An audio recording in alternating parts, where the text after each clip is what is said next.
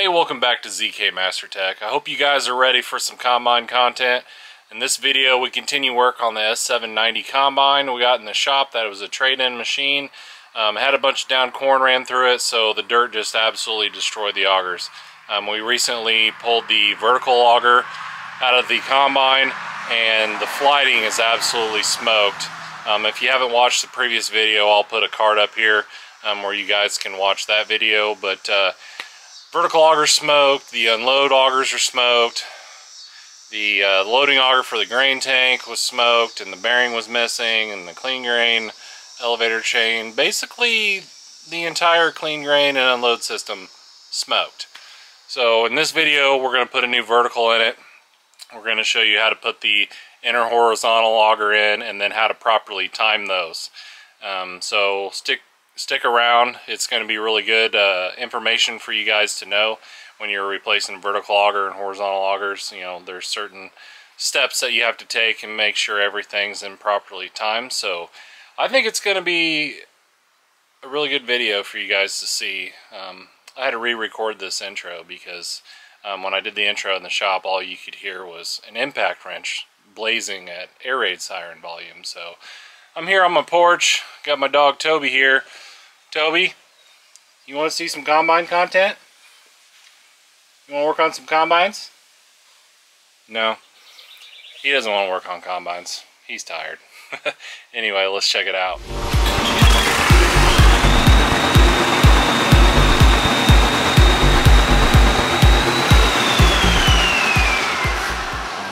So Josh has already got the outer and the middle auger out, and if you want to see a detailed video on how to do unload augers, I'll throw it up here in the description. You guys can check that out.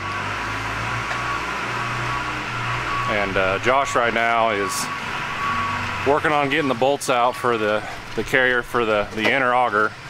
And I was nice and I showed him the Indian trick to get that thing broke free, because usually they're seized up here on the threads on the 90-degree gear case. So what I do is I take a chain and I throw a chain down the tube, wrap it around that auger, and then I come up here and I stick a large pry bar with a pointed tip to go through the chain, and then I pry against that door, and what that does is it puts pressure on that auger, but it also picks it up on this end so it's not binding on the splines down here, and it'll break that auger free pretty easily. So that's what he's in the process of doing now. So here's this trick. You get the chain like that, and then use the pry bar. She popped free? Popped free. Like it was nothing, huh? Oh yeah. And a lot of times you can go down there and pry for days and go to that hole and try to move it up and down, and it won't ever go. But that trick works every time. And then you can use the chain to pull it all the way down here. See, it's a win-win. Until it comes off. Oh, did it come off? It came off. Oh. That's all right. Alright, so right now we got that inner auger all the way out. He's going to pull it out so far, and then he's going to lift the scissor lift up to it to support it, and then thread it the rest of the way out.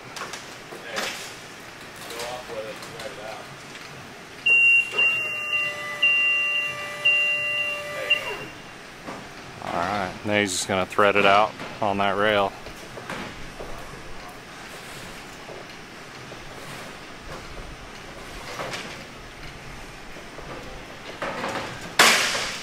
Oh yeah, there you go. I'll drop her straight down. Okay, we're back at the vertical gear case here. So a little helpful tip is you want to clean these edges up real good and put some anti-seize on there and clean these up real good too. Anti-seize those so it's a lot easier for the next guy to drop it off out of the charge housing. You want to get the splines cleaned up, and this is a real good opportunity to hit this grease circuit right here until you get grease out of this seal and kind of purge some of the old grease out of there, so we know that shaft bearings are all greased up with clean grease. Get the splines cleaned up, anti-seize those splines, And then here's another tip I've picked up over the years, is these back holes right here, whenever you get this charge housing back up in there, these holes almost never line up with the gear case. So I drew on a marker here, kind of show, I just take a double cut burr bit and open up these holes just a little bit, because all the other bolts will go in just fine. It's the bolts on the back side, and what really sucks is when you finally get that auger splined up in there, and then you've got, you start putting all the bolts in, these back bolts won't thread in because your bolt wants to hit the charge housing mainly on the sides right here. So before I even shove that thing up in there, I just open up those holes a little bit, so we don't have any problems starting the bolts on the back side, because it's, a real booger to try to have to either come back here with a 90-degree die grinder in a mirror and trying to oblong those holes where you can get bolts started, or you're going to have to pull the gear case back down, and you really don't want to have to do that. So 5 minutes there is going to save you hours later, and it ain't going to hurt anything to make those holes just a little bigger. So we'll get that done, and then we'll start put the new auger up in there. We got everything cleaned up, ready to go back up in there. So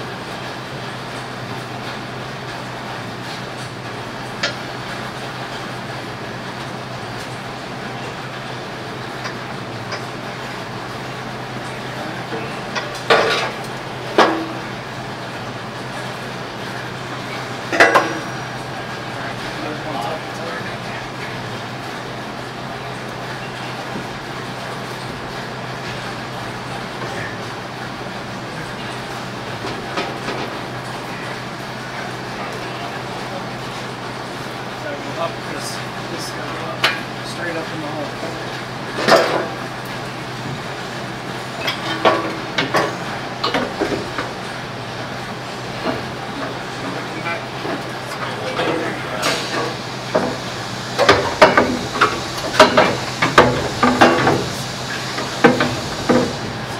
Get it started like that. So let's sit for fill up some more.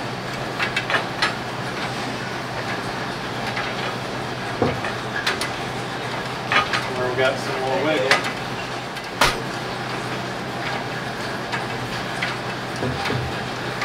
Alright. There, we got wiggles.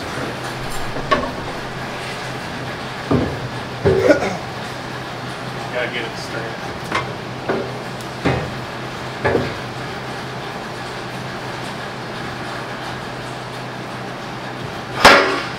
Boom.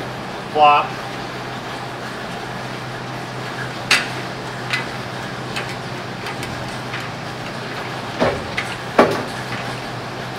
So like a hit steps. Yeah. Thread, move the sprocket. You got a thread.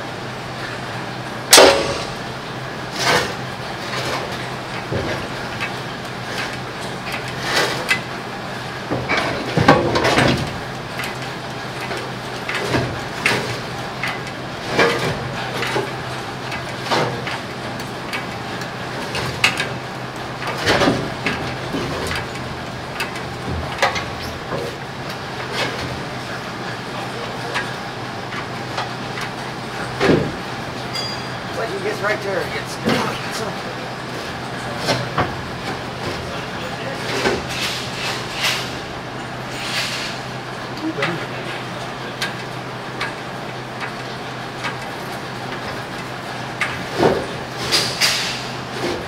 Oh, it's got a twist. It's like the back's got to come towards the tire.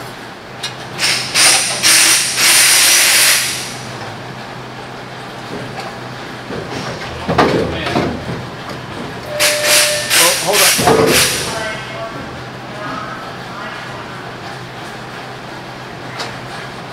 It needs to go towards the combine. Yeah, but it's got to tilt more back. Yeah, the combine side needs to come up. Go down. Whoa.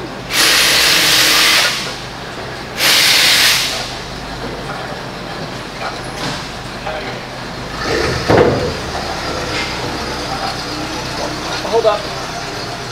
That is pretty close to levelish. There we go, up. And back needs to come towards the tire just a... Oh, ooh, maybe. Oh. Yeah, but I gotta go on top and check the alignment. Okay. So, I can pull that Patrick. Alright. Hey Patrick, give us a hand. I'll have you run the jack and going up top. Alright, the top of the auger needs to go to the north. You gotta move the gear case south. Somehow. Almost started in the spacer. Like that? More. Right there. Right there? Or back with touch? You gotta go up. Up. Okay, coming up. Wiggle the auger as you're going up. Yeah. It's touching on the back of the housing there. Yeah, now get your housing lined up, but don't go down. There it is. Okay. Come up. Going. Right there. Uppy, uppy.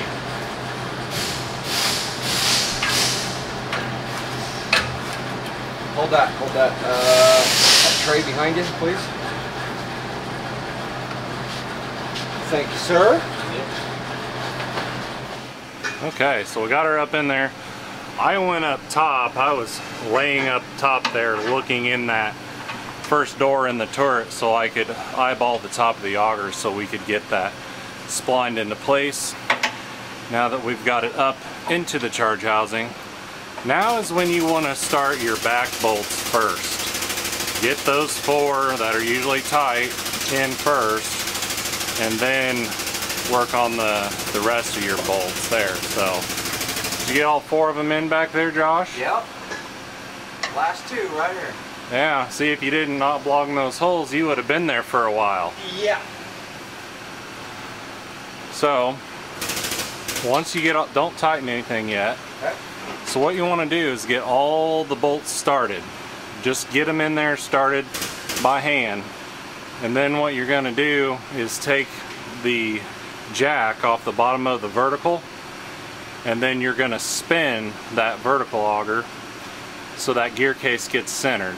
Because if you just go straight up and get the bolts in and then torque it down, sometimes when you turn that sprocket there'll be a really tight spot, like sometimes it'll just lock up. So what we're trying to do is we're trying to line up this bottom shaft with that top shaft. So we got to get that gear case centered. Okay. So with all the bolts loose and all the pressure off, we'll spin it and get it centered, and then we'll lock it down. And you always want to make sure that it feels the same all the way around. I get it. 13. So here's the old auger in case you guys missed the last video, but yeah, there's like nothing left of this. And this thing only has 500 separator hours on it. Usually if I see a vertical that's wore down like this and it has 1,000 hours on it, I think that is extremely excessive. But this one only has 500 hours on it. It's so thin it's just rolling the edges. So that's why we're replacing it. But the splines are good. Sometimes these splines will strip out or get really loose, and then eventually they'll strip out, and that this vertical auger will hit the horizontal auger and snap your shear bolt, and then these will be locked together, and then you're in trouble. Now Josh is going to feed the inner unload auger into the hole and then slide it all the way down to there, and then we'll get it splined on and get everything timed, and we'll bolt it in. Okay, so I'm going to show you guys where you got to have the vertical to get it timed correctly. So you want it just like this. You want the flighting to be directly underneath the arm of that gear case, right there. And then the horizontal, the end of the flighting, is going to be pointing straight down towards the bottom of the tube. That's whenever you're properly timed, when they're 90 degrees away from each other. Okay, so we got the auger slid down, and what I do is I have this auger pulled back, and then I get that vertical lined up with that shaft, right? And then I have the end of the horizontal about here. And then I get my flighting down at the bottom, and the short flat edge of that flighting needs to point straight down. But it's, you know, it's only a flat piece about this big, and it'll be at the bottom of the tube pointing straight down. And I get that timed, and then I put a little mark on that flighting right there, and I line it up with this middle hole, this bolt right here, so I know whenever I shove it in that flighting is time where it needs to be. And then I put a couple boards right here so I can stick my bar up here and then just be able to raise straight up on the auger, and then I just wiggle it onto the shaft and spline it in until it drops in. Now we're just going to go back here and get the auger bolted in. Okay, we got the carriage bolts in up there. Got that auger bolted in, so it's good to go. Alright, so unfortunately we have officially ran out of parts on this combine. Still waiting on an auger, the middle horizontal auger to get in. So we're going to have to go ahead and switch gears, and we're going to have to go work on a combine out in the country. A really good customer of mine, Trilogy Farms, has got an S680 combine that I inspected. So we're going to hammer out some work over there, but it's an hour drive there, hour drive back. You know, it's hard to get a lot of work done in the day when you're spending, you know, 2 hours driving, then at least 30-45 minutes, you know, unpacking and packing your stuff back up every day. But it's going to be warm outside. It's going to be in the 90s, so it's going to be hot.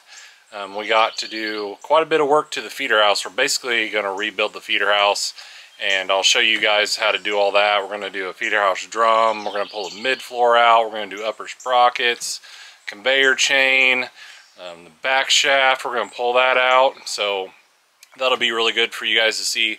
Also, we're going to pull the separator drive out of this combine. So last fall it was leaking really bad. I was able to kind of band-aid it and get it through the season, but now that we have some extra time now this summer, we're going to pull that separator drive and just completely go through it and rebuild it. It's also got a reel pump drive that is locked up to where I couldn't even turn the feeder house at all when I inspected it, and I found that the reel pump was locked up. So I'll show you guys how to rebuild that. So stick around, look out for the next video. It'll be a really good video for you guys to see. Until then, keep that green iron moving, and I'll see you on the next one.